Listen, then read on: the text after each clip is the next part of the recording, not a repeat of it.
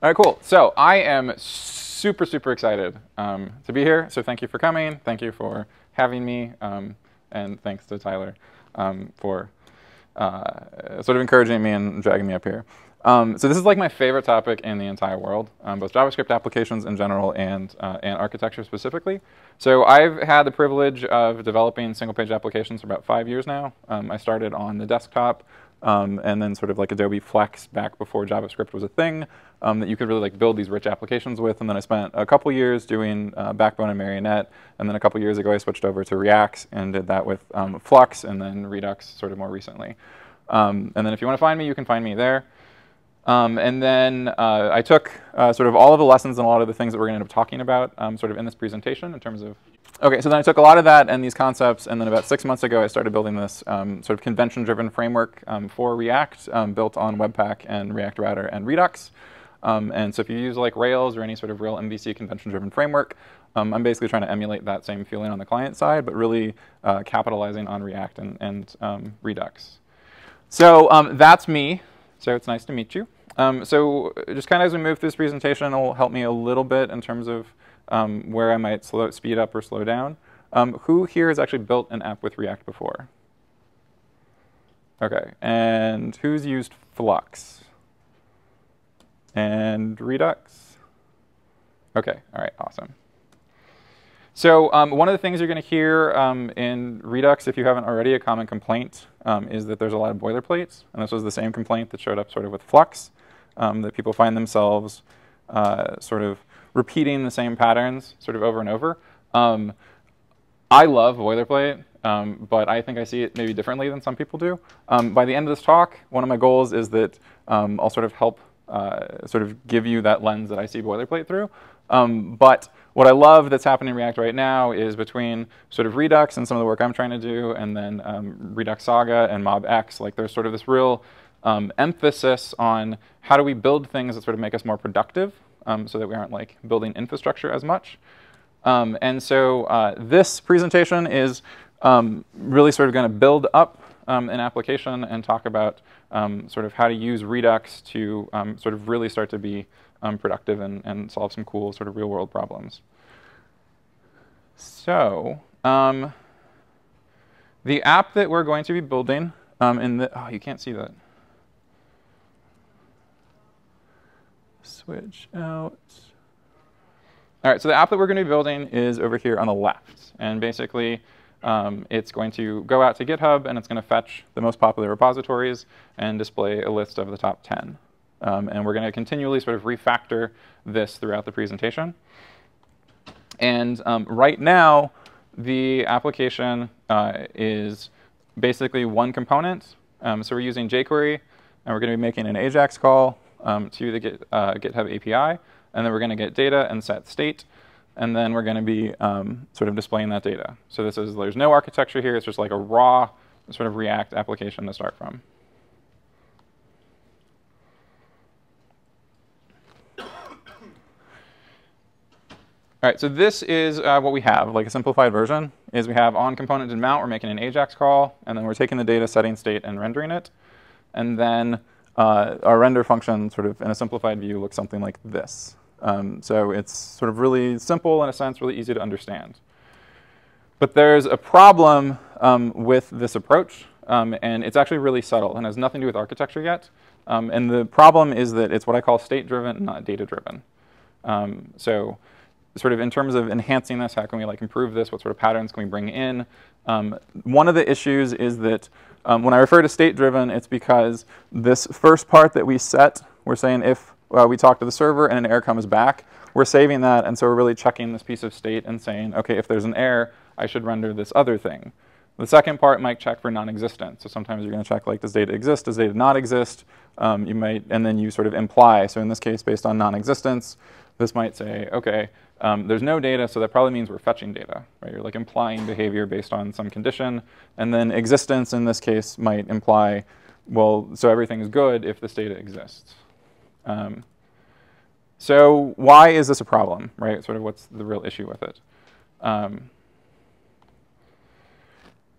And the issue with it is sort of essentially this, that when we have components and they get data, so in this case we're getting a post, a lot of the time when we create applications, it's sometimes easy to imagine like this ideal state where something might display, and this is like the ideal version of it when everything's okay. But data in application ends up having lots of different states that it goes through. So sometimes we need to know if a specific piece of data is being like fetched. So is it being loaded? Maybe we need to know specifically if it's being updated to show a faded out view. If there's an error, we need to display an error. If we try to fetch data and it doesn't exist on the server, we might need to say, hey, the data doesn't exist. So this sort of ability to sort of infinitely express whatever's happening in our data in our applications and simplify our components is what this sort of first phase of the refactor is about.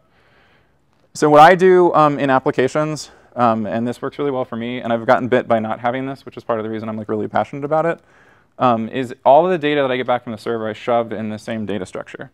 And so if I'm fetching a resource, I'll save the ID.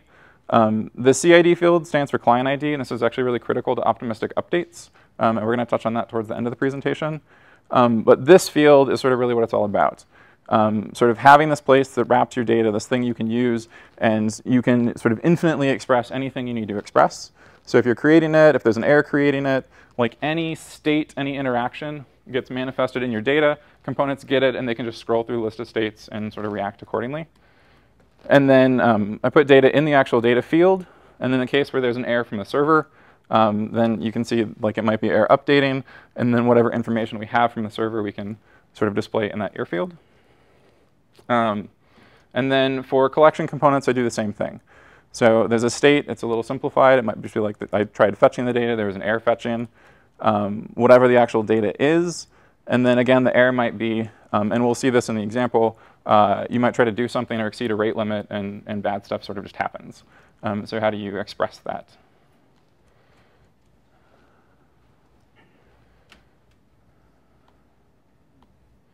Oops, lost my place. Where are we?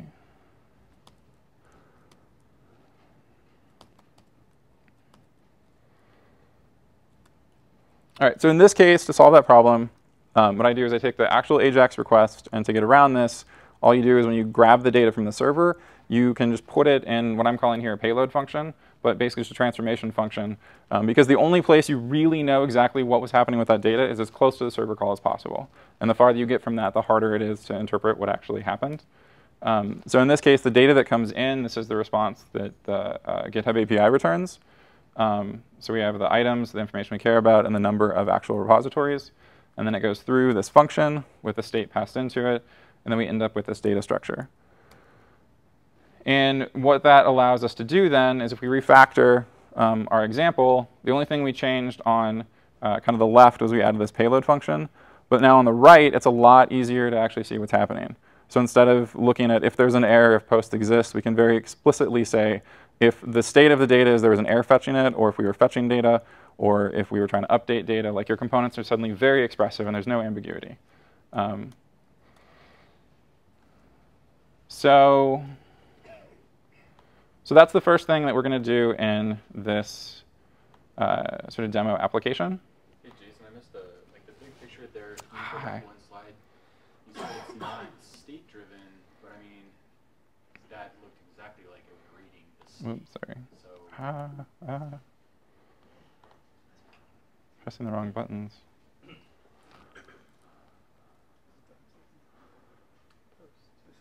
So it's not state driven in a component sense. It's a state in terms of it's like a payload state. It's like, what is the state of this package of data? But it's not state-driven in that the interpretation of the data is based on the state of the component, or of like information based on like how it navigated. Just like, here's a block of data, and so yeah. Does that clarify it? Yeah, I can buy that. Okay. All right, so I got to remember to switch out. All right, so the first refactor. Can people see that? So the first refactor here, well, that's a little too much, is it's the same function, but now before we call set state on our component, we're just passing it into this payload function, which just manipulates the data and converts it into a data structure. And then now we can just say, hey, if repositories.state is error fetching, or if it's resolved, there's no transitory conditions on it, then we can sort of very easily express that. How did you come up with the list of data states? Or is it finite? Where is it? No, it's not necessarily finite. So for CRUD operations, is like the data set I use is typically represented by create, update, delete, sort of whatever, and then errors based on those conditions. But you could also sort of expand that based on specific, like not found. When a response comes back, it looks, and if it's 404, then it sets a not found state. But some APIs you interact with might say, hey, there's a 403, but they'll have, especially like larger companies, they'll have individual like error codes that are like random numbers specific to their company, but they're very explicit about like what that issue is. And so the set I use, I think, is like the sort of minimum, but you can definitely expand that out to whatever your application needs. And so this sort of pattern is really about that ability to expand, that it can like accommodate that.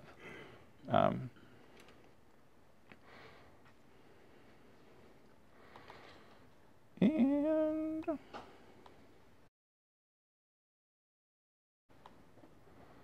OK, so that's our first refactor. Any other questions on that? All right, cool. So this next part, so we're going to start talking about server communication. Right? So here we've got our components and mount function that's making a server call, and then when that comes back, we're setting state, and we are rendering the result. Right? And I think this is a really important question to ask, right? Which is, why is this bad?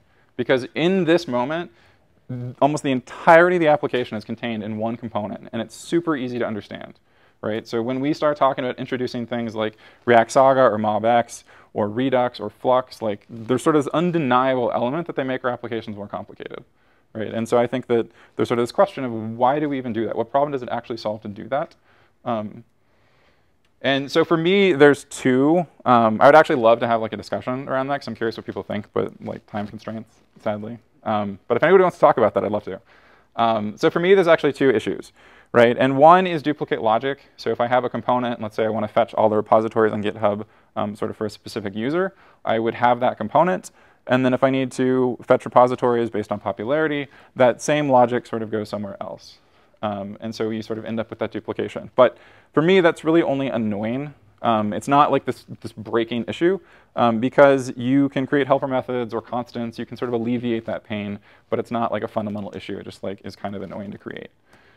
The real problem that it solves is single source of truth. And so what this means is we have a component that has like a list of to-dos, and we click on coding, we see a list of sort of tasks to do for that coding list. Single source of truth is about the answer that if you change the title in the component on the left, will it update the title of the component on the right? Right? And when your components start fetching their own data, the data is sort of independent. It's not coming from the same place, and so it gets really hard to keep your data in sync. And you can kind of manage it, but it becomes like it has a limited scalability, and you have to have, like, there's a high cognitive load in terms of keeping track of all your components and thinking of how the data can change, and like you have to have that in your head, and it's really sort of like buggy and error prone. And especially if your app is real time, like you just can't manage it.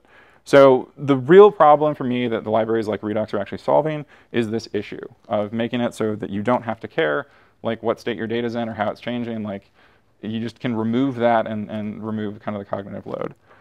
So the challenge, of course, with those libraries is that they go from simple React component to suddenly you have to learn like 5 or 6 new concepts, right? So if you pick up Redux, you have to learn about like actions and a provider and a store and reducers, and there's a state and something called dispatch, and like this complexity of your application just like, pew, right? Like it just shoots up. So visually, I think it's a little maybe easier to understand, just to kind of like quickly review to set a foundation. So if you have your application and you're loading some components, that's going to invoke an action creator, and that's going to make a call to the server, and then the server is going to return some response. And that action creator is going to take that response and convert it into an action, and then it fires that, and it picks it up by the reducers, and they create a new state that they tell the application about, and then it sort of updates, right? A simpler representation of that, even like more basic in terms of like fundamentally what that's about, is that in our simple example, the AJAX call is basically actions. So that part gets moved into the actions in terms of how data gets fetched. And then this part that's actually responsible for sort of aggregating state is really what your reducers are. So like that whole diagram is just like a representation of moving those two pieces out of your component. So in this case, so if we sort of quickly refactor our simple example on the left over to the right, just to set the foundation for Redux, then our AJAX call becomes this one little part where we have some action we've created to go find the repositories, and then we bind it to the store's dispatch method. And then the part that sets state is this handle change function. Once that's set, the store notifies the component and it changes. Right? So all of that complexity was just to move those two little pieces into like a slightly different format to improve single source of truth. So going back to our demo application one more time, we are going to refactor to use jQuery. So now our application still works. But what we've done is we've created this one action that is still just our AJAX call. And now we're dispatching. So we just sort of moved it into a different file. And then we have this one reducer that really just every time that's dispatched, like takes the data, saves it to our state, and then our component is now subscribed to our store on mount, right? So it updates, and then we handle that change, right? So we're trying to do like in little micro refactors. So we haven't done anything crazy outside of move jQuery into actions, and then even our reducer is really just taking that and feeding it back into the component, right? So, but a slight change, and now any other components we have that need that data will at least get the same sort of source of data.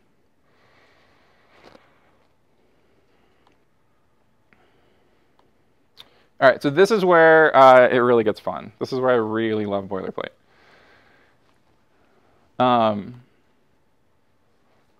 So any questions on the jQuery refactor in terms of cool? All right. So this is the longest chunk of this presentation is just talking about the server communication. But this is like so important, I think, to applications. So we're just talking about really how does your application make calls to the server and how does that data come back and how to structure that. Oh, no, this is totally the wrong presentation. Hold on. We'll fix this. We'll fix this. AJAX full rev 1. That's what I get for not updating the link. OK. So the trick to this is understanding the abstraction tiers that we communicate with between our client code and the servers in terms of really building like an elegant server communication level, right? So at the root of browsers, they use this thing called an XML HTTP request that is a gnarly monstrosity that doesn't remotely map to like how we think about data. But this is what like AJAX calls more or less sort of look like, right? Is you like create this request object, you set a type, there's this onReady state change, you open some connection, you send data, you check a response type when it comes back. Like it's kind of a lot of code and not very clear to understand. So on top of that, we take that because that's what we have to use, and we build AJAX abstraction tiers. Right? So examples of that are libraries like jQuery or Axios, that they take that complexity at the bottom and they simplify it. In the case of jQuery, we can just say, hey, I need to make an AJAX call. It's a POST request. Here's the endpoint. Here's the data I want you to send. And then when you're done, give me the data and I'll do something with it. Right? Much more human-friendly. So the thing is, in terms of why we don't just do that, right, is that REST APIs have special considerations, that they're sort of AJAX plus some other stuff on top. Right? So one of the considerations for REST APIs is that they follow conventions. And that's sort of a general expectation in terms of the types of requests and what the URLs might look like. And then the second sort of special consideration is that the data that comes back is going to have this ID field, and that's really important to our applications. It's like a first-class concept that we care about. So on top of that, we can build an API abstraction tier to make that part of the communication a little easier. And so one example that I think they just nailed this like years ago was Backbone is fantastic in terms of how they abstract out REST API communication. And so their interface is just brilliant. But it's brilliant for some reasons that I want to talk about. So has anybody used Backbone before? Models or collections? All right, cool. So in Backbone, if you want to talk to an endpoint, you just create a new model and you give it the sort of URL. And then once that's done, you can say, hey, I want to create a new post. I'm going to give it the ID, and you just say post.fetch, right? Like really simple. And what it does is it takes that, and based on conventions and REST API behavior, automatically says, oh, well, then you want to make a GET request to this endpoint, and then you're going to get some data back from the server. And the equivalent code in AJAX would look like this, right? So not much difference kind of in terms of code. We're changing the interface. If anything, there's a little bit more code. So then if you want to do an update, you do the same thing. You still have your post, but now you give it an ID, and you call save. And it looks and says, oh, it's already got an ID, so clearly you're updating the data. Let me make a put request. And if you don't give it an ID and you try to call save, it's going to say, oh, well, this doesn't exist because it doesn't have an ID, so I'm going to create a post request. You want to create some data. And then if you call destroy, it's going to try to delete data. So, I mean, just looking at the code, the comparison between like the left and the right, there's a really small code difference, right? So it's, if you were just comparing like lines of code, like it's kind of not so much of an interesting discussion. Why I love their interface so much is because of the real world problems that it helps address. So the first problem is the unique ID. So when we interact with endpoints, a lot of endpoints by default may have this ID field, right? And so, but that's not always true. Some endpoints, even within the same API, may switch the primary key, like reference that they use in the resource. And like Mongo has underscore ID, or especially older systems, you might see a field like username that would be like JC Hansen, right? Like this is a problem that a lot of older servers have and why you can't change your username. So if we tried to create some code and we had ID and we said, hey, I'm going to save this data, and then after the data comes back from the server, I'm going to console log the ID, we would see 1. But if it was underscore ID, we can't just say post.id, right? Because it's not. It's underscore ID. And now we have to keep track of that in our application, like what's the primary key of different resources. So one of the things that the interface for Backbone lets you do is you can say ID attribute, and you can give it a different name. You can say, hey, for this specific endpoint, it's actually underscore ID, not ID. And it automatically maps that back to the ID field. So it doesn't matter now if it's underscore ID, username, whatever. You can just map it, and then your code stays like real simple and consistent across your code base. So I mean, it's a nice sort of consistent ID property. Not necessarily like a major thing, but it's a real nice to have, and it's a kind of a real world concern. So the second one is that when you talk to endpoints, APIs, especially sort of ones that are more expressive, typically wrap your data with some sort of like additional context and information. And so if we just looked at this data, we can't take this and then immediately use it in our application. We have to extract the part out that we care about. And so in this case, there's this parse method, and it's really useful. You can say, hey, the data that comes back, actually ignore this part, just reach in. You're just going to grab everything in attributes.data, and that's what I care about. That's where the collection of information that I have is. So that part's really useful just in terms of like parsing different API responses. So you can transform the data. Or if you get the data back, and let's say it has like date timestamps, you can cast those to moment objects to make them easier to use with. And so this one's just, it's like generally kind of useful. Not necessarily any of these are like sort of killer, like this is really, really painful problem solving yet. But for me, this is like the big one, is API changes. So when we have APIs, and especially APIs can get really, really volatile. And they change and they break and the contracts change and you're sort of figuring out what the data model is. And so it might start off that you have an application and you get this response back that has ID and name. And then suddenly one day, name changes to title. Because they're like, you know what, posts don't really have names, they have titles, so semantically, let's fix that. But now your application explodes because you weren't expecting title, your application assumes name. All right, so like, what do you do with that because your application broke? So one option you have is you can go talk to the server guys and you can say, hey, could you at least not make that a breaking change? Like maybe keep name and title like next to each other. But you're kind of asking them to do a bunch of work, and that is kind of really weird to look at. The second option is you can totally just be like, you know what, you broke my API or my app, let me go through and refactor everything. I'm going to rename title, like name to title everywhere. Or the third option is you can protect your application from these types of changes. Right? You can create this sort of protective bubble and say, that was bad, but I'm not going to let you sort of affect me. I'm going to like deal with that sort of at this interface.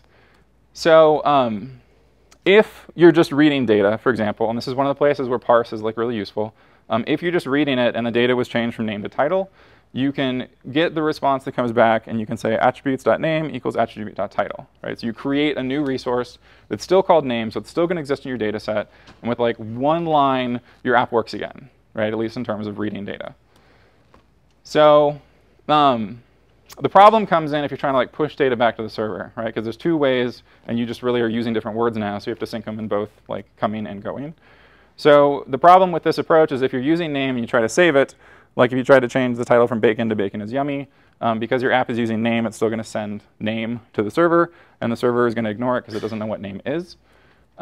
So what you can do to get around that is there's a sync method, and this is basically the opposite of parse, is on the way out to the server, you get one option to manipulate the data before it's sent. So your application doesn't care about this. This is specifically right when it leaves your application and goes to the server. And so you can take that and you can create a title attribute based on name.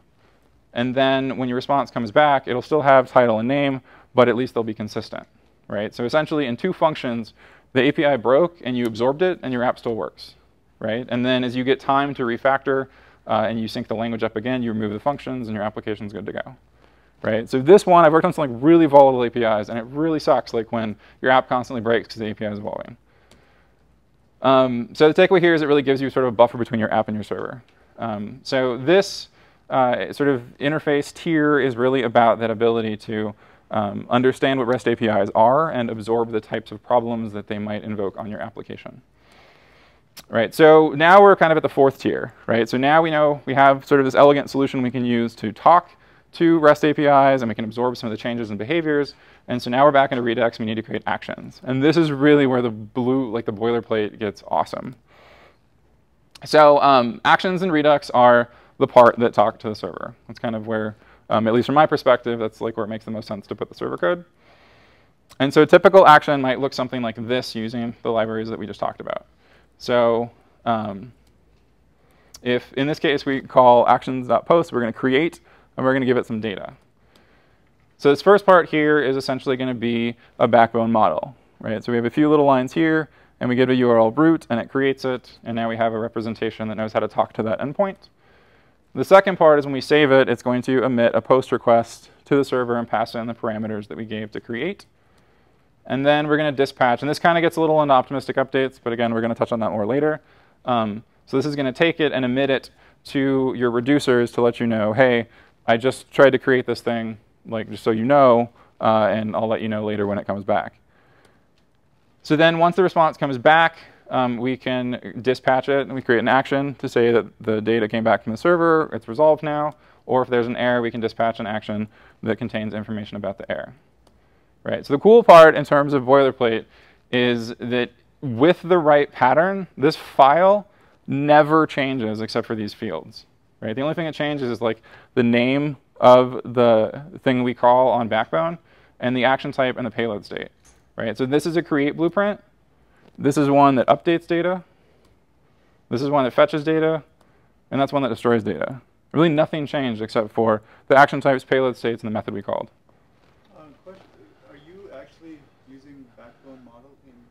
Is that allowed? Is that possible? You can. I used to. But there's a lot of stuff in background that you don't need. So I stripped it down, and what I use, at least for lore, is the exact same interface, because I love their interface. But it uses Axio, so you can run it and create server-side tests, and it doesn't have any of the eventing. So it's really a stripped-down, like hyper-focused version of it. But I mean, they nailed the interface as far as I'm concerned. Kind of looks pretty good. The other question I have is, what happens if you have race conditions, like you make 2 calls, the server responds back, but then you get the next call to update post, and they call the reducer in different times. How do you deal with that kind of stuff? So I think we're going to touch on that a little bit in optimistic updates, and we can go into that more after the presentation, because that's it's a great question, and it can be very challenging to solve. But it's very similar to optimistic updates in terms of that concern. Tyler? How you are using Backbone here. What if I was in Backbone models? Mm-hmm. What if I didn't have a model here? Like in the code that I've been writing, I don't. So like how does this concept still apply if I have some other abstraction, but it's not a focused model? I would say, I mean, it applies in the sense that the sort of takeaway here is if you can find a way to represent consistency sort of across the way that you communicate servers, And it's actually really in this next part here. Right, so so I'll come back to that in just a second. Okay. So given that there's all the similarity between these things, right, that what that means and why the boilerplate is so exciting is because that similarity, you identify like the pieces that are the same, and then you can create blueprints that you can reuse, right? And all you do is identify what's different. So in this case, if we change this blueprint to take a bunch of arguments, we can turn it into a function, and all we need to tell it is like, this is the model that you're going to use, and these are the action types and payload states based on success, error, and optimistic updates, right? So all of that boilerplate just disappeared into one file, and the only thing that stayed was a bunch of constants. And you can tweak these easily to change behavior based on how that action should interact with your reducers. So for your question, Tyler, I guess the takeaway here would be that this is really about looking at the pattern, like if you can create one for server communication, and then sort of trying to reduce that to, like, if you don't have a model tier, right? Like, I mean, I guess, is that? It's not MVC model, but it's a schema for Yeah. to communicate with the server. I mean, so you could still do it, for example, like with AJAX calls or names or strings. It's more like trying to poke like at this, like reduce it down to something that's like the same thing, like find boilerplate in it maybe. So this is interesting because to me, what you've done here with a template is remove the boilerplate. That's what people don't like about boilerplate is that they, in their mind, for whatever particular thing they're dealing with, they can't remove the boilerplate. It's because you have to have it, and you're littering it all over the place. If people were able to go, you know, I can just put that all in some file over here, you wouldn't have boilerplate anymore. So you're saying that you love boilerplate. What you're showing us how to get rid of it. So to clarify, the reason I love it and like, so why, because to me like React and Redux is just an evolution of essentially Backbone and Marionette, right? It's different, but it's an evolution because what it did was it solved some fundamental issues in development by challenging the foundation that everything was built on. And it created sort of this simplicity. And so what I love about boilerplate is when like you develop code and your biggest problem is that all your code is the same. Boilerplate, to me, isn't something to hate. It's something to be excited about because someone figured out how to make your app so simple that your biggest complaint is copy-paste, right? So like look at copy-paste and be like, oh, well, what's the same? Pull that out and shove something in there that's actually different. So that's the end of that chunk of slides.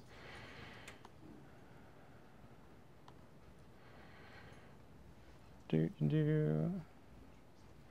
did that. All right, we're supposed to go back to our example now. OK, so to flick back to the example, we'll refactor that really quick just to pull in Backbone. And so you can see that now the same patterns that we just saw on the slides. We're creating a new repository collection. We're fetching it. We're passing in the data that we care about in the query. And then we have the sort of dispatch functions that are still payload state. So this doesn't use that last step of actually reducing it to something you can call, but we'll touch back on that in just a minute. So the only change here between the jQuery example and this one is the action got refactored to match that sort of repeating pattern. So any other questions on that before we jump on to declarative components, which is where I really start to get excited. All right, cool. So for me, the most obnoxious part in writing single-page applications is that you know all these different pieces, views, components, whatever you're using, like they need data. And there's this huge cognitive load, I feel like, in terms of how to express that, right? So, and other people are clearly sort of struggling with this issue in their own libraries and finding solutions for it. So one thing you might see is that if we take our component, one pattern you'll see, like especially in the Redux examples, is they'll break it up into a component and a container, right? And so now you have two. You had one component, now you have two. But they separated it because the component now is sort of pure in the sense that it takes something through props and renders some data. And then the container is responsible for managing the sort of server fetching and setting state, and then at the end it just grabs whatever it got from state and renders this list, right? So they sort of broke that logic out, and there's reasons in terms of testability or separation of concerns, kind of whatever, right? So one example of an interface that does this sort of principle, you might hear the term higher order component or decorators is a sort of similar concept, is React Redux. So there's a connect component that you can wrap your components with, and you just tell it how to extract information from a state and what you want to pass into props. And React Router recently now has their own higher order component that if you say React Router with router and you give it a component, it will automatically pass router into the props of that component. Right? So we're trying to sort of pull this stuff out of components and say, what is the common code that keeps getting reused, and how we make it easier for people to write that, because like kind of obnoxious. And again, it's the same code everywhere. So how do we simplify that? So again, following the same pattern with actions, if you look at this file, everything about this file is generic except for 3 things. We have to tell it what action we want. We have to tell it what thing in the store in terms of reducer state we care about. And we have to tell it what component that it should actually be rendering and giving that data to. And so if we take advantage of that commonality and we just look at it, we can refactor that into essentially a function. This is like the decorator pattern, but it's basically a function that returns a function that returns a component. So at the top, we would say, look, this is the reducer that I want you to get state from. This is the action you should call if that data doesn't exist. And this is the component that I want you to pass that data to. Right? So this is the same code, kind of jarringly changed, but it's the same code, right? Except now it's genericized. So we can take this and we can refactor our component, and now we can basically just say something like connect repository.find. This is the piece of state I want, and if the data doesn't exist, you should call this action to go fetch it. And once we do that, this container is generic, and we don't actually need containers anymore, right? Like if you find a way to express that, they just go away, and suddenly like our 2 components went back into 1 component with this little sort of decorator thing at the bottom. So if we flip back over to our example, we're going to refactor that to use the same sort of connect object. Oh man, every time. I gotta exit and then switch. All right, so we refactored it. So now we have this, it's still in containers, but it's called connect now. And we're going to give it sort of an object and a component, and then it's going to behave. And so our list component now, if we scroll up to the top, we're just going to say, you know what, I want to connect this component down here. Nothing in the component changed except for this, we added this little bit at the top. And I want it to give me a property called repositories, and I want it to pull that data from this reducer and call this action if it doesn't exist. Right? And when we do that, our application still works. But now we don't need a container, and our component is suddenly very expressive in terms of what data it wants. And none of the subscribe to the store, fetch this, fire this action, like none of that exists anymore. We just said, you know what, this component wants this data, do this thing, and we're good to go. So, all right, so I got a little bit of time. So so let's take these examples to the extreme, right? Because the sort of pattern, the recurring pattern in this is find boilerplate, identify commonality, extract out, right? And then look at some other place in your code and extract out. So I have a slide for this. So if we look at all those like abstraction tiers, right? So we started with the XML HTTP request, and we said, okay, there's AJAX calls on top of that. And then we need to talk to REST APIs, and now we need to build actions. We found like a blueprint for that. The thing that's really, really, really cool about sort of boilerplate and this type of stuff is there's a layer on top that you can apply for conventions, right? That even in our example here, right, that if we decide to write our code abiding by sort of certain rules, we could say that, you know what, like let's assume that the name of certain reducers is going to match the name of certain actions. So there's a map between them, right? That let's kill this. The extreme sort of version of taking these patterns and applying conventions on top of them is basically what I'm doing with lore. And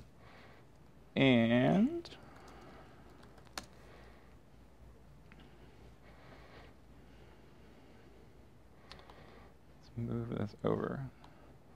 So the intent here is sort of to show you like what's possible if you take these patterns and apply them to your own applications. Like how far can you really take some of this stuff in terms of reducing like boilerplate in your code base? So if we refresh this, this is the same example, except now legitimately it has pagination on the bottom. So instead of saying the top 10, if we click through this, it's going to show this little opacity mask and load the next page of data. And let's click through. If we click through it really fast, there. GitHub's only lets you call like 10 requests within a small period of time, and then it'll reset like in 10 or 15 or 20 seconds, right? So we're clicking or paginating really fast, and suddenly it gets an error, it catches it, and use that data-driven approach to say, whoa, something just happened, unexpected. Here's the error, here's some information I got from GitHub, right? So here's the really interesting part about sort of, I feel like, taking these to the extreme. If we look at the same sort of Connect decorator that we built up, using conventions, there's no action specified anymore. So you can just say, you know what, I want you to get this chunk of state from the reducers where this condition is true, so this is adding querying, and I want you to send this pagination information, right? So the other interesting part is there are no actions or reducers in this code base, right? All of these things through boilerplate were replaced with conventions and with these sort of building up patterns. The only thing I had to do to get this code to work was I had to create one file called repository to sort of kickstart. This is like if you used Rails before, like you just create a model and like you get a bunch of stuff for free, or like ASP.NVC or Sales does this in Nodeland. So you create one empty file, and based on all of these patterns that get built up, I can just create a component and say, you know what, I want you to get those reducers or go fetch them from the server. And all I'm going to tell you is where that server endpoint is. Right? So the entire code base can basically be reduced to just your components, just by like identifying the right patterns for everything else. So this is just meant to sort of highlight, like, if you take this to the extreme, like these sort of patterns and build up in layers can get really exciting. So this is like why I'm obsessed with architecture. It can be really cool. See how much time we have. 5:40. Oh, I was watching the timer, Tyler. I didn't even realize we're like 10 minutes over what I thought the timer was.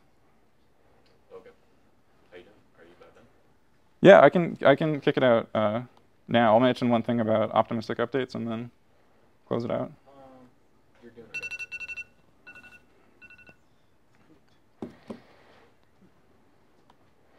I'm definitely really excited to hear about optimistic updates. I know how much you like me teasing. Okay, so I think I'm going to end up having to leave this kind of to you guys to decide, or you? Because I planned 40 minutes, but I didn't realize like I was like... Well, I pushed us back a little bit, and I apologize to everybody for that, but this is really important. So. Yeah, and just take a break real quick, or are we good to go? Keep going. Okay. All right, so this is the last chunk of my presentation. Although I will say before I go into this, because I don't know if I necessarily need to like go all the way through it. So in my like obsessiveness about architecture, if you actually go to Lore's homepage, I'm interested in making the framework, but I'm really interested in like talking again. I'm really good at this. All right, so Lore has a homepage at Lore.js, and a lot of these things I'm trying to like capture. I mean, I'm interested in like building the framework out and doing stuff with it, but I'm arguably more interested in talking about architecture and real-world challenges that applications have and how do we solve those. And so if you go to the features page, there's a bunch of things that I'm trying to build support into for Lore, and optimistic updates is one of the things that it handles now, but there's actually this video that walks through an example of what optimistic updates looks like, and then there's another video that actually describes it from an architecture standpoint, like how do you sort of build an account for this. And so all of these features are things that, like filtering does the same thing. There's a video that explains what it is, and there's a video that explains how Lore actually implements it under the hood. And this is one of the more interesting things that gets into like your reducers. And like removing reducers to me is like the hardest part, is like finding patterns to like not have to write them, because they have a lot of boilerplate too. Okay, so that being said, the homepage has lots of videos, and I'll keep adding more as time goes on. And now I lost my slides. Did anybody see my slides?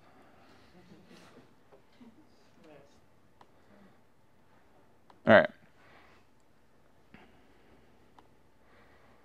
So optimistic updates are interesting because they're both like really simple and deceptively complicated.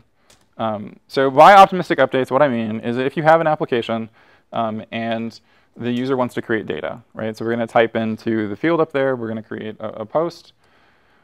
when I submit that data, this is about data immediately displaying in your application, right? So it's not waiting for server confirmation. It's immediately just saying, this is probably going to be successful. Let me show it to the user. Except that because it doesn't technically exist, you'll typically see it with like a grayed out state or something that doesn't let the user interact with it because technically it's not real. And then once the server actually creates the data, suddenly it pops into view and says, hey, I'm real now. You can interact with me. You can click on me, like whatever. I have an ID you can use if you need to. Right? And so the sort of core challenge around this is syncing the optimistic update that you saved to the reducer state with the real data from the server as it comes back. Right? So if our component is going to invoke an action creator, and we're going to save some data and fire it to the server. Right? And so the trick to this is that you need an ID that you can correlate the optimistic data with the real data when it comes back. Right? So at this point in time, there is no ID for the data because we just made it up. And the CID field stands for client ID. And so this is another one of the things that why I really liked how Backbone behaved and why I've emulated this in my own stuff, is this ID, every time you create data, every time you create one of these models, it just arbitrarily moves the counter up. So it becomes like C1, C2, C3. If you refresh the browser, it resets to C1. Because these keys don't matter except for the lifecycle of that application.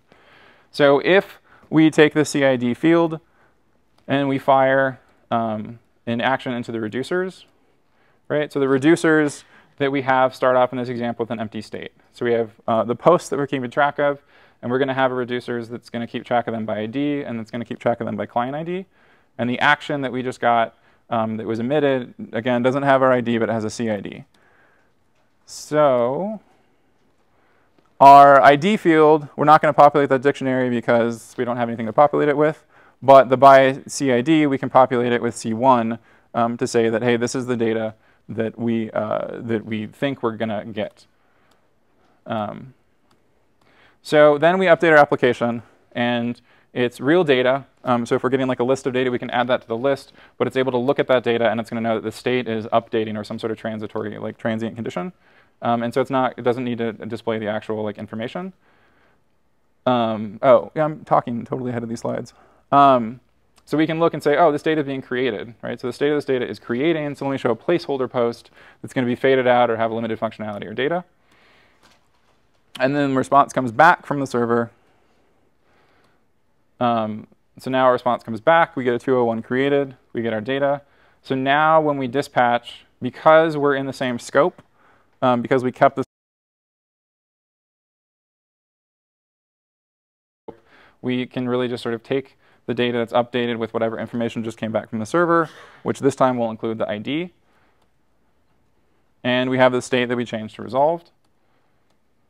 And so now when that action gets updated and our reducers pick it up, this is our original state that only stored things by CID. Our action now has a CID and an ID. And so if we look at the CID, we can compare that, and we can say, hey, you know what? This data is the same thing. So not only are we going to add this information to the by ID, we're also going to update the data that we had because the CIDs are the same. So we just like swap the data out. And then our application gets updated. It just gets the same set of data it did, but now the state in that same piece of data is different, and it can update the state. CID like a version? No, it stands for client ID, but it's just purely something that like your browser would create. So every time you create Per tab, per page? per API query. yeah. So when you whoops. So here, when you create a new model, in that creation process, it's going to create a field called CID and assign it a value. And it's basically just a static counter that keeps increasing. So you'll never have a piece of data with the same like client ID. And so, because it doesn't matter, like the server doesn't care about the value. It's just you need to make sure that it's unique within your application. So the C1, it will match with the request that came back. So if there are two requests coming back from server, you can just distinguish between the two by looking at the CIDs. Right. Yeah. Yeah. So the server really doesn't persist to that change. It just feeds it right back through. Right. Through the browser. Yeah, just on the response. Well, in this case, the server doesn't actually, the server is not getting it because you can't guarantee that like the API you're interacting with is going to like feed you anything specific back. So the CID, because the post is created here and we're in the same function scope, when we recreate our payload down here, we're passing in the original post that we had at a higher level function scope, which had the CID that we cared about. So the problem with optimistic updates, like the real challenge, is that this approach only works when the data that you emit optimistically is in the same function scope as the data that came back from the server, which is the only way you can really sort of associate the two. If you break that logic apart, or especially if you're mixing like REST APIs and real-time APIs, and you have no way of correlating that data, like optimistic updates become a nightmare. So this is like the way that I found to manage them simply, but they can be challenging. Depends when you do like a patch with a 204, so you're not getting an object back. So at that point, it's not really an optimistic update. It's just The optimistic part would be like for a 204, that'd be like a delete request. This might be like the optimistic part would be whether you choose to remove it immediately from the UI or like fade it out until you get the 204 to like confirm it. at which point, Yeah. Or like optimistic would be like if you were trying to like fetch a piece of data and you're showing a spinner, the optimistic might be the spinner that says like, hey, this card, I'm currently fetching it, but the non-optimistic response might be the 404 that says this thing doesn't exist, like I tried. Do you keep track of associations between IDs and CIDs, like for caching fetches? Is that even necessary? So the association that, let me scroll back down. So the association that I keep track of is just using, for simplicity, some of the reducers are objects. And actually, that's a pattern I use for all my reducers, even the like complicated, like paginated query fetches. So the association is really just that if you take a reducer and you give it a key, it's going to give you the thing back. So if I create two posts, and for reasons, they both have ID 1, 2, 3 from the server. Yeah. And I do them in, with enough time between the two. Any way to, I don't know why you would. So it's a really good question and this is why reducers are what I feel is the hardest part of sort of solving this problem is because like, for example, one of the places I got bit was in that exact same one, right? So I had, actually, I think one of the previous slides will talk to it. I don't want that. I want this.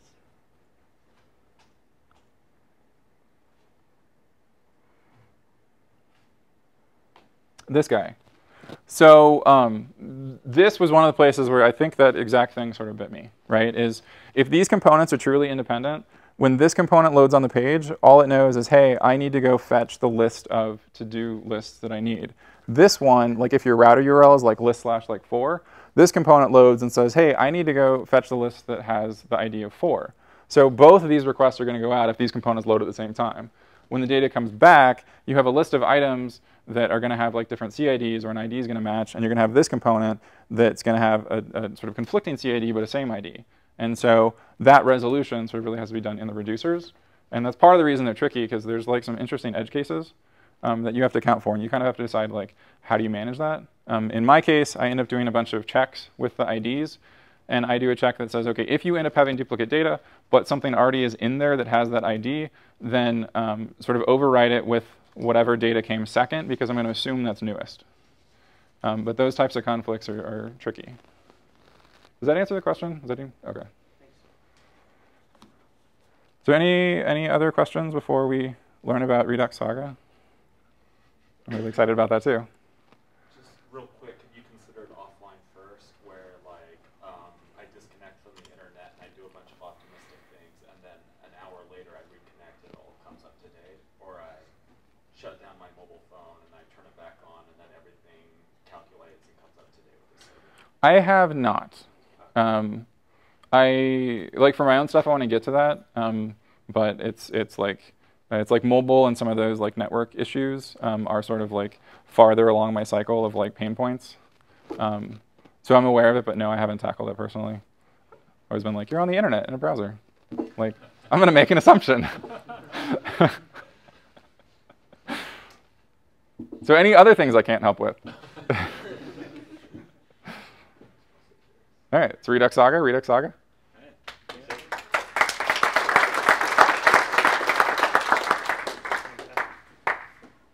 All right, and Camtasia.